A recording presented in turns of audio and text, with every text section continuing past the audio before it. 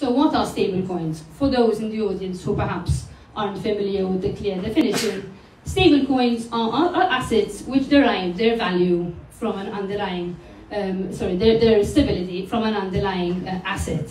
So we have various types of stablecoins. We have those which are fiat-backed, as many of you know, BUSD, USDC, USDT, USD till recently. Commodity backed by commodities such as gold, silver, or any other commodities.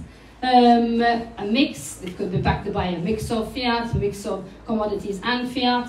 Could be backed by algorithms, so basically emulating the supply and demand mechanism, or could be backed by other crypto as collateral, like we have with DAI.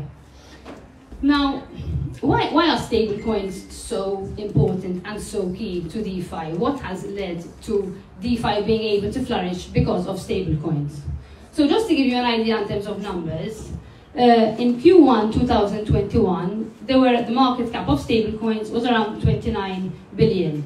In Q1 2022, the market cap is about 160 billion. So of course, massive increase.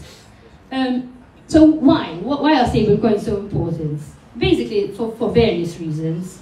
One is in times of dampened markets or bearish markets, persons can look to convert their assets into stablecoins to hold for a while.